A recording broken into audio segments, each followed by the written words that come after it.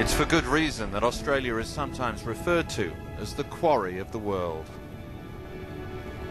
It's the largest producer of lead and diamonds, the biggest exporter of coal,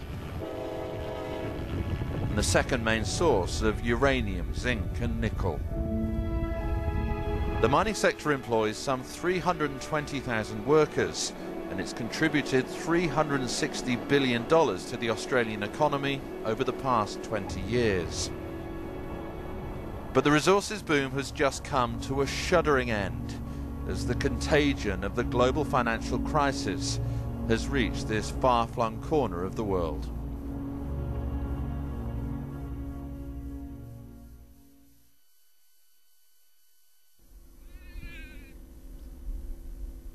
In the mining fields of Western Australia, a skeletal structure which used to help form the backbone of the nation's roaring economy. This is the Ravensthorpe nickel mine, opened last year by the mining giant BHP Billiton. But it's about to become a very expensive relic of Australia's one-time resources boom. The company decided to shut it down, its shock response to the global economic downturn. The slowdown in China has contributed to a collapse in commodities prices. A ton of nickel now sells for about a fifth of what it did 2 years ago. So BHP Billiton has decided to pull the plug just 8 months after this mine's official opening. After being told to gather for a safety meeting, 1,850 mining workers and contractors were told they'd lose their jobs. The projected lifespan of the mine was at least 25 years, but many of the contractors were back in the state capital, Perth, by lunchtime. Yeah, it's indicative of the severity of the downturn and how quickly it came on.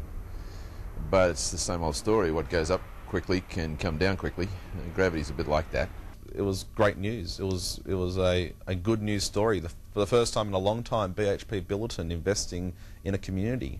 And I did think it was going to be a change in attitude from the bulk of the companies, but then literally a few months later, gone, and a couple of hundred families' lives destroyed in the process. Work in the mine, live by the sea was the snappy slogan which drew hundreds of miners and their families to Hope Town, the unfortunate name for this wind-buffeted community on the southern shoreline of Western Australia. Workers came from all over the world to live in these newly built villages and suburbs. There were tennis courts, barbecue pits and a swimming pool. All the trappings of the Australian good life. But now these communities are emptying out. Since the closure of the mine was announced in January, more than 1,000 people have left. For Rick Besso, the local businessman who built these homes, it's ruinous. It's almost like losing your family. You know, I've put a lot of my life, a lot of my thoughts, a lot of work into this, and to see it taken away after such a short period of time is just, it's heartbreaking, it's devastating. There's no real words to be able to describe something like that, you know.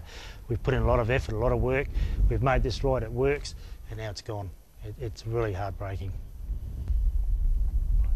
Throughout the town are the signs of its happy transformation. Wind turbines were constructed to provide electricity for the expanded community. A new school was built for the children of the mine workers. But though it started the academic year with over 200 pupils, it will end it with less than 50. Then there are those dream luxury homes which nobody wants to live in anymore. People are trying to sell up and flee, but property prices have slumped by up to 50%. In this age of toxic assets, these are toxic suburbs.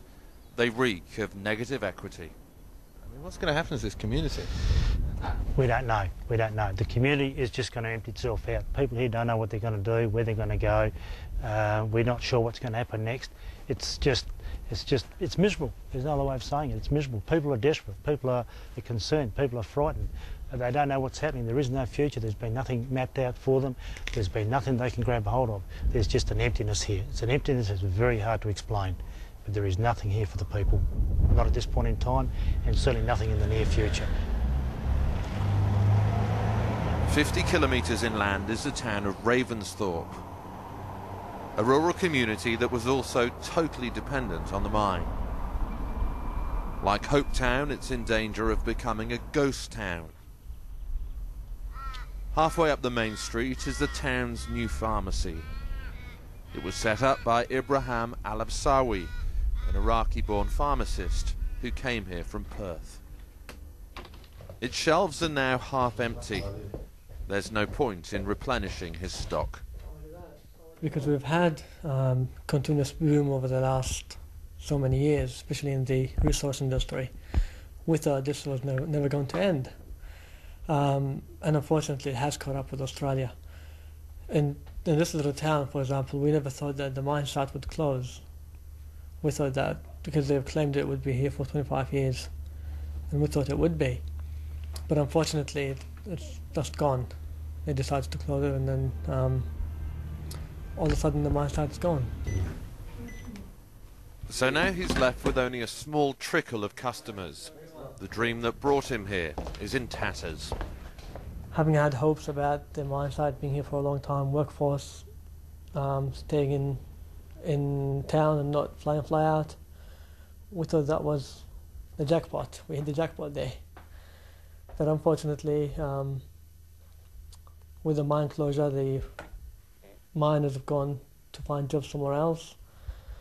We're here with 60% loss in our revenue, and we don't know what the future holds for us. You can't go on. Very hard to say right now, but it's looking like that. Looks like we might even have to close in the next few months. But only time will tell. In the hardware store over the road, Glenn Scott thought he was set up for the rest of his working life. He'd invested heavily in his new business, but had seen his turnover slump by 70%.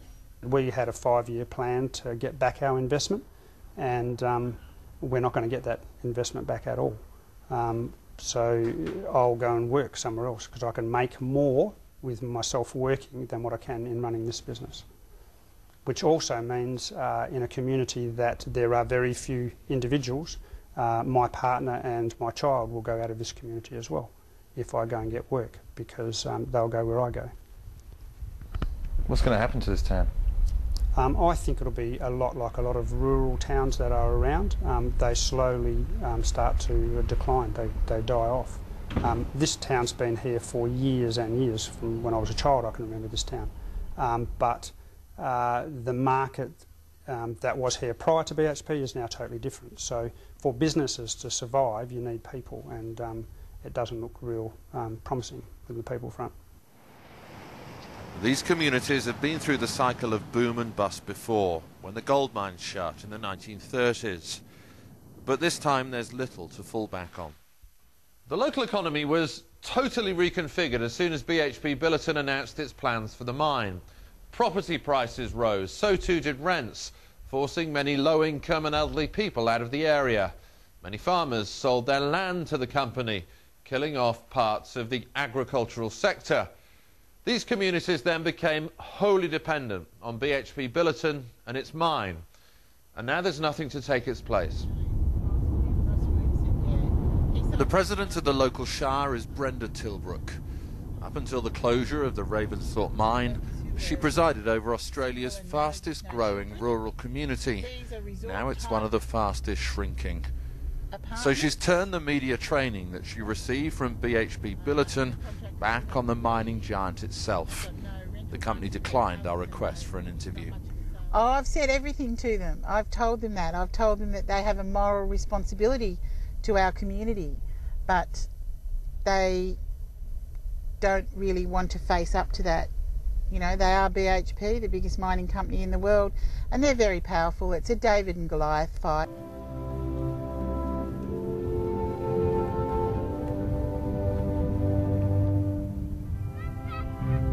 Newcastle, New South Wales, Australia's second oldest city and the largest coal exporting harbour in the world. Coal has been shipped from here since the beginning of the 1830s. The port is vital not only for the local economy, but but Australia's national wealth. It's the home of the world's biggest coal export facility. Last year it processed over 90 million tonnes. Coal is brought by train from the mines of the Hunter Valley, further inland, and then readied for export. It's a never-ending process, 24 hours a day, 7 days a week. It's mainly thermal coal, the type used for power generation. No wonder Australia is sometimes called the Saudi Arabia of coal. It's the country's most valuable export commodity.